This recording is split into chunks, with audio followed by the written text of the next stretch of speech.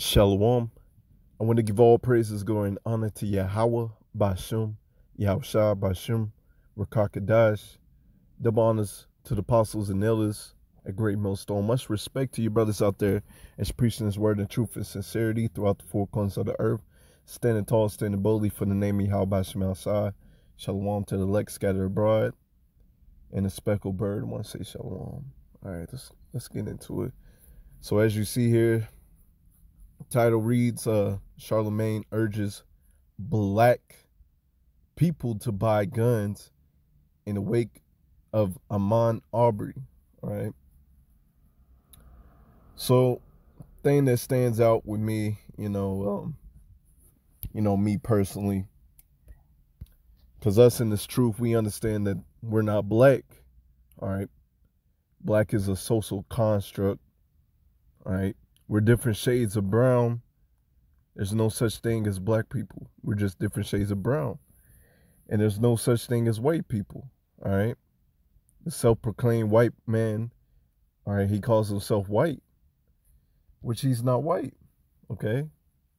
He's different shades of red. All right. The blood shows forth through his skin. Okay. If you really want to be clear, we're actually the real white people. White meaning pure. Okay. Which the elect, the ones that are trying to please Yahweh Shemashah in the nation of Israel, the so-called Negroes, Latinos, Native Americans, and speckled bird, the speckled bird being our people scattered abroad. They look like the other nations. But the Spirit bears witness with our spirit that we are the children of power. Okay. So those are the true Israelites, the true white people. Okay. If you can receive that, a lot of our people has been brainwashed to call themselves black. All right. We're not black. We're different shades of brown. But anyways, get on track. Me, when I first saw this, I'm like, through the spirit, I'm like, our people's waking up and seeing the devil for who he is. Even if they're not in the truth, a lot of our people is waking up and seeing the devil for who he is. And this may, having this brother being killed, this may spark up a race war, okay? And what your pastors don't tell you, that race wars are prophesied in the Bible, okay? People are going to stand up one against another, and they're going to be killing each other. As biblical, okay? One nation against another nation, all right? So that's biblical, and that's going to happen. But, in his defense, as we read the article, Lord willing, if I end up doing that, pretty much to sum it up, he's not saying to get guns just to be getting them. He's saying get the guns to protect yourself just in case something happens.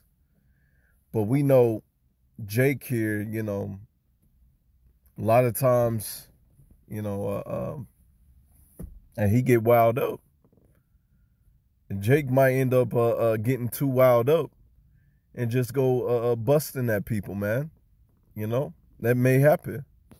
That may very well happen. Because this man Esau Edom, the so-called white man, he's coming down with great wrath. And with that great wrath, him being backed up into the corner, knowing that he has but a short time to rule this earth, okay? He's coming down with great wrath, and he's coming down with guns. He's going to be busting at people, all right, shooting shots. This man don't care. But this is why we making the videos, really. This is why I'm making this video, to warn our people. Your guns are not going to save you. But having the covering of Yahweh Shemashah, Yahweh being the Father, Yahweh Shah being the Son, okay, having the covering of Yahweh Shemashah is going to get you out of trouble. But Jake, he can't wait upon the Lord. He wants it now. And us in this truth, we realize, he that endures to the end, the same shall be saved. You know, Matthew 24:13, roughly paraphrasing. Okay, you got to endure to the end so you can be saved from this enemy, from this devil. This man is looking to take your life from you. Okay? And also remember, this man has been given the blessing of the sword. What is the modern day sword? The gun. And so are people going to think, you know, are people in a carnal level are going to think that they're going to be able to beat this man at his own game, at his own blessing? You cannot beat this man at his own blessing. The Lord clearly blessed him with that gun, with the sword. And ultimately, those who try to buck up against the system, they're going to be ultimately destroyed. Or the Lord may save them for the nuclear missiles, the intercontinental ballistic missiles that are coming to Babylon the Great, which is America. Okay? But anyways, I want to give a few scriptures. I was going to go ahead and read this, but I'm kind of crunched for time right now. But anyways, you can go look it up yourself. He's not saying get guns just to be getting them and go out there and kill everybody and fight, but just have them for your safety. Okay? And I'm telling you, there's nothing wrong with having a gun for your safety. But, okay, if you don't have the covering of Yahweh Shemashai, you're through. Okay? You're absolutely through. All right? If you're not doing that which is pleasing unto the Lord, you're through. Just plain and simple. Okay? Your sword is not going to save you. Your weapons, your guns are not going to save you. Okay? When Jacob's trouble pops off, and you didn't do that which was pleasing to the Lord, hey, that's adios to you, man. Okay? And once again, there's nothing wrong with having protection, but the ultimate protection is having Yahweh Shemashai. You know, this man Esau Edom, he has all the guns, man. He has all the ammo. You know, you picking up a gun and thinking that you're going to fight, thinking that you're going to win, this man's going to mow you down. Okay? He has all the weapons. Okay? So I'm going to go ahead and get some scriptures. So this is Psalms 34:7. The angel of the Lord encampeth round about them that fear him and deliver them. Okay? When you fear the Lord, when you keep his commandments, when you do that which is pleasing unto him, that's when you're going to be protected. Okay? I like to get verse 6 after this. This poor man cried, and the Lord Yahweh Shemashai heard him and saved him out of all his troubles. You see? Because the name of the Lord is a strong tower. All right? And we just got to wait patiently upon the Lord. But you have these jakes out here that can't wait patiently for the Lord. And so they're going to be confounded. They're going to be destroyed for not waiting upon the Lord. Okay? Let's get this note right here. It's Proverbs 16:7. When a man's ways please the Lord, Yahweh Shemashai, he maketh even his enemies to be at peace with him. Okay? When you please the Lord, all right, when those angels are covering you, guiding you to the right direction, even your enemies are going to be at peace with you. So, you know, that's why we go out there to the highways and byways with great boldness and preach this word, because we understand, hey, the Lord, you know, got our back because we're doing the work. All right? We're doing the work of the Lord, giving our bodies as a living sacrifice, which is our reasonable service to the Lord.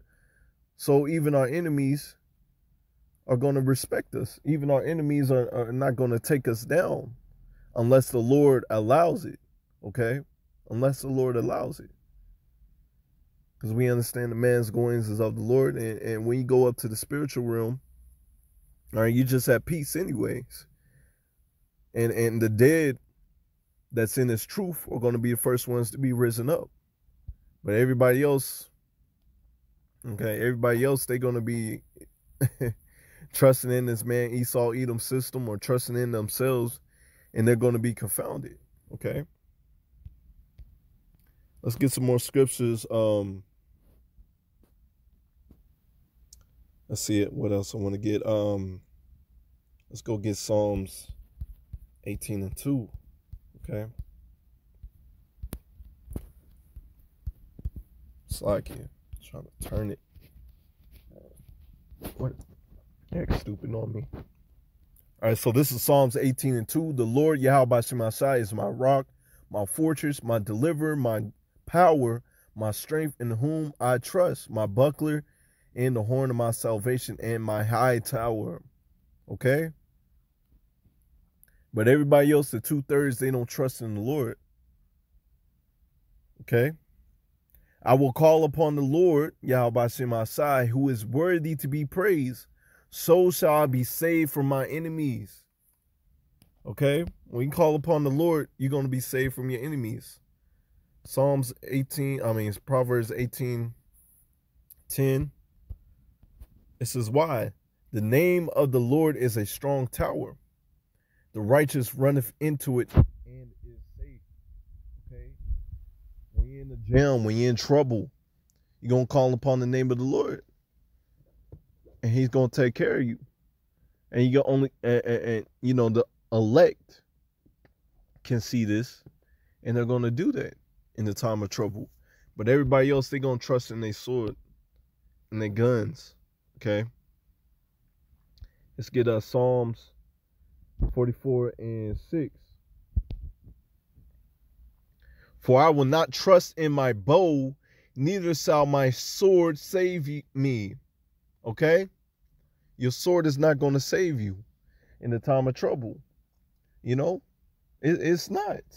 I'm sorry, man. All right? If you think you're going to go out there and win against this man Esau Edom, you have another thing coming. We're supposed to humble ourselves, all right, and wait for the Lord to come. Okay? And not be like these wild ass jakes out here that's going to think that their sword is going to save them. No. Okay?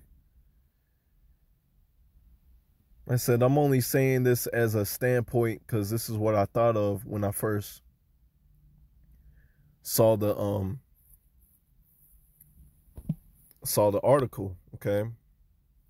Because I'm like, some people, some of our people will take it the wrong way, and you know, which is prophesied anyways, because this man Esau Edom is coming down with great wrath.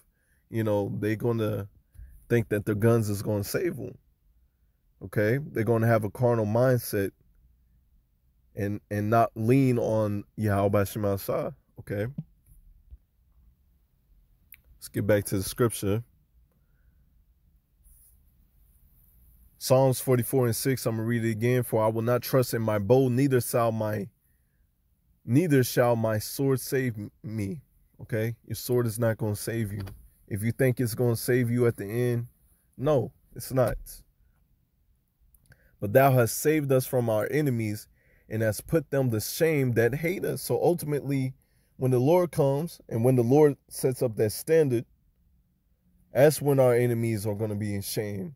Okay? When the men of the Lord get that spiritual power, when we get lifted up in them chariots, Lord willing, we're of the elect, and we get our new bodies, and the Lord comes down with great wrath and anger and put our enemies in chains, that's when our enemies that hate us are going to be put to shame.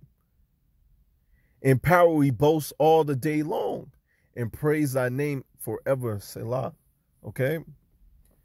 And best believe, you know, we're doing this now, praising the name of the Lord, praising Yahweh Shemashai. And we're going to do it even more when he saves us. Okay? We're doing it now. And even in the time of trouble. Okay? Let's get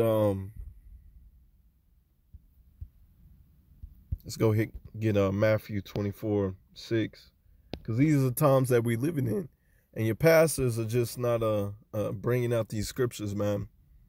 You know, I had a person at work tell me, you know, hey, the message for today, everything is going to get better. No, it's not going to get better. You know, you have these places opening it back up, you know, giving Jacob false hope that everything's going to be back to normal. No, this is just the beginning of sorrows, as we will read. Matthew 24:6, and ye shall hear of wars and rumors of wars. See that ye be not troubled, for all these things must come to pass, but the end is not yet. For nation shall rise against nation, and kingdom against kingdom. All right, nation against nation, kingdom against kingdom. Okay, Edomites and all these other Moabites, Ishmaelites, these are just different nations. Okay, so when this man Esau, Edom, comes down with great wrath, and when these race wars pop off, those are nations, two different nations against nations. Okay, one nation against another nation, Slakia. Okay, one nation against another nation. All right, because when you understand a Bible, all right, the two main characters is really Jacob and Esau. Okay, and kingdom against kingdom, and there shall be famines, pestilence, earthquakes in diverse places. All these are the beginnings of sorrows. So all this is just the beginning, man. All this stuff popping off, this is just a beginning. All right, and that's why the word says in Matthew 24:13, but he that shall endure unto the end, the same shall be saved. Because it's going to get crazy as hell out here. People fighting against each other, people robbing, stealing, breaking into each other's houses, man. So you got to have the covering of the Lord on you. This is 1 Corinthians 4:11. Actually, I'm going to go ahead and get Acts 14:22 since I'm crunched on time. Acts 14:22, confirming the souls of the disciples and exhorting them to continue in the faith, and that we must through much tribulation, okay, much tribulation, enter into the kingdom of Yahweh Shemashah. Okay, it says much tribulation. So through that tribulation, through you catching hell, you're going to call on the name of Yahweh Shemashah. Okay, all the way to the end, all the way to the end. But these 2/3 out here, that loathing the law of Yahweh Shemashah, despising his word, despising his commandments, okay, they're going to be confounded. They're not going to call upon the name of the Lord in these last days. Okay, they're not. All right. And plus the way of truth, you know, when that happens, it's going to be blocked. The famine of the word. They're going to be searching for the word in these last days and not be able to attain it. Okay. Get a couple more scriptures. Let's get Zechariah. No, actually, let's get Zephaniah. Yeah, let's get Zechariah first. Okay, Zechariah 9:13. When I have bent Judah for me and filled the bowl with Ephraim. Because Judah right now, the so-called Negroes, all right, our people, all right, they're docile right now. They're in the docile condition. They're like an old lion. And, you know, when Genesis 49, who shall rise them up? You know, they're in such a docile condition. But in these last days, Judah's going to be roused up. Okay, they seen the devil for who he really is. And Ephraim, okay, the northern kingdom, our northern kingdom brothers, all right, they going to come together with us. All right. And raise up thy sons of Zion against the sons of Greece. All right, who's the Grecians? Modern day Greece. All right, those are the Edomites, so-called self-proclaimed white man. Okay, and made thee as a sword of a mighty man. So, you know, in these last days, you know, it's going to be Jacob versus Edom. We're going to see a lot of that. And it's going to be Jacob against Jacob too.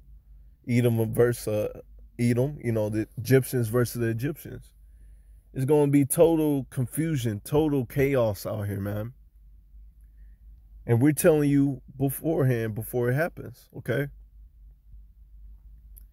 Let's keep on reading.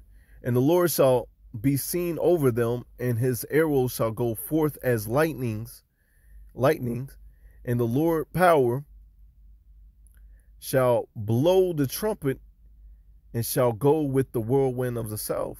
Okay. And the Lord of hosts shall defend them. So this is going into when the men of the Lord, all right, wait upon the Lord and they get that spiritual power. This is going into that. All right. And the Lord hosts shall defend them and shall devour and subdue the sling stones, and they shall drink and make noises through the wine, and they shall be filled like bowls. Ooh, listen to that. And as the corners of the altar. Okay, listen to that, man. All right, when the men of the Lord, they just going, when they get their spiritual power, they're going to be out there devouring, you know. Because this man Esau Edom, he's coming down with great wrath. Okay, Revelation 12:12. He's coming down with great wrath. So the Lord has to set up a standard against this man Esau Edom, and that's going to happen. And when the enemies of the Lord come in like a flood, you know, in Isaiah 59:19, I believe, okay, that standard is going to be lifted up. And since you want to come at us with that blood, you know, come at us trying to take our lives, you know, that standard is going to be lifted up. And the Lord of hosts shall defend them, and they shall, okay, I already read that. Verse 16, and the Lord, YASHAMIAHLA, their power, shall save them that are in the day as the flock of his people, for they shall be as the stones of the crown, and lift up the ensign upon the land. Okay, so we can't wait to be saved from my enemies, because this man Esau Edom, he has a perpetual hatred. Matter of fact, I should have brought that out. Where he has Ezekiel 35. I'm just go ahead and get to the point. Okay, Ezekiel 35:5. Because thou hast had a perpetual hatred, and hast shed the blood of the children of Israel by the force of the sword in the time of their calamity, in the time that their iniquity had an end. Okay, this man Esau Edom, he has but a perpetual hatred. You know, our people so docile that, you know, they try to be all best friends and buddy with these Edomites out here. But this man Esau Edom, he hates you. He hates you. He sees you moving into his neighborhoods, sees you moving into his nice apartments, and he's just looking down at you. He's just hating you, man. He's waiting for blood to be upon you. Verse 15, as thou didst rejoice in the inheritance of the house of Israel, because it was desolate, so will I do unto thee. Thou shalt be desolate on Mount Seir, in all Idumea, even all of it, and they shall know that I am Yahweh. So at the end of the day, you know, we got next, you know, we're going to win. But I'm telling you right now, this is very imperative that you wake up to the truth, repent, and come into the knowledge that you're an Israelite. If not, the Lord cannot cover you. So let's get Isaiah 55:6. Seek ye the Lord while he may be found, and call ye upon him while he is near. Okay, instead of picking up a gun, seek the Lord while he may be found, so he can pardon your sins. Okay? Seek the Lord while he may be found, and wait upon the Lord. Don't lose faith. Don't lose patience, you know? Roughly paraphrasing, you know, the word says, woe to them who lost patience. Okay? Woe meaning destruction. Let's get Zephaniah 3:8. Okay? Therefore wait ye upon me, saith the Lord Yahweh Shemashah, until the day that I rise up for the prey. Wait upon the Lord. Don't be getting up, gearing up, trying to fight this man Esau Edom, that's a losing battle, man. That's a losing battle. You trying to gear up and try to fight this man. This man gonna take you down, man. All right? If the spirit of the Lord ain't on you, this man is gonna take you down. Okay? Us that's in the truth, we understand, you know, we're just nothing but sheep. And we gotta wait upon the Lord. You know, this is gonna be so crazy out here. Brothers are gonna have to be living in the wilderness, you know, trying to dodge this man Esau Edom. So I'm going to read again, Zephaniah 3:8. Therefore wait ye upon me, saith the Lord, until the day that I rise up for the prey.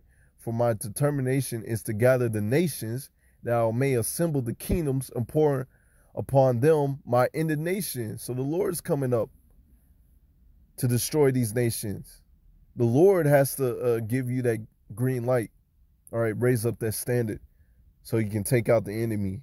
All right, not you coming up in your own mind thinking you're going to rise up and win against this devil. You're not. Even all my fierce anger for all the earth shall be devoured with fire of my jealousy. So we're waiting upon the Lord. Okay, we're not gearing up. All right, we're just nothing but sheep. The word says, be wise as serpents and harmless as doves. Okay? So with that, we're not gearing up to fight the enemy. All right? We're waiting upon the Lord for that. Okay? The Lord is going to take care of us. So, you know, with that, you know, the elect is going to understand to wait upon the Lord.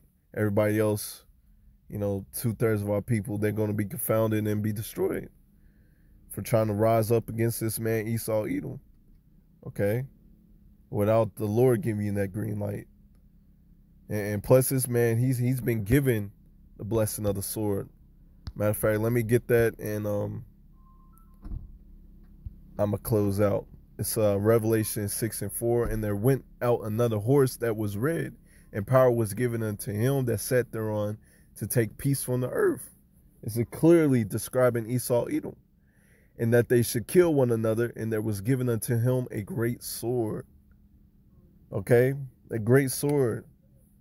The guns, the ballistic missiles, weapons. Okay? And our people, you know, the ones that with that carnal mind thinking they can rise up against this man, you're not gonna, that's a losing battle, man. So wait upon the Lord. All right? Wait upon the Lord. Don't be out here trying to gear up, trying to fight this man. It's not going to happen. But with that, I want to give all praises going on to Yahweh Shem Al-Shah, by Shem Rakakadash. The ones, so apostles and elders are great. Most all much respect to you brothers out there that's preaching his word in truth and sincerity. Until next time, Lord willing, Shalom.